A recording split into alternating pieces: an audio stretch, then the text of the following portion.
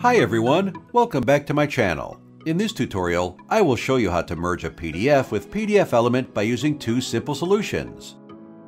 Here we go. Solution 1. Launch PDFelement and drag and drop your PDF document into the program window to open it. OK, then go to the Page tab and choose Insert right here from PDF. Then add the file that you want to insert in the pop-up window. Click Open, and you will need to decide where to insert the file. When you are done, click OK. The pages you want have successfully been inserted. Solution 2. Double-click to open our program and choose Combine PDF on the home page. Now add the files you need to merge. Here, I want to merge these two files. Hit Apply, and it's done in seconds. And that's all for today's video.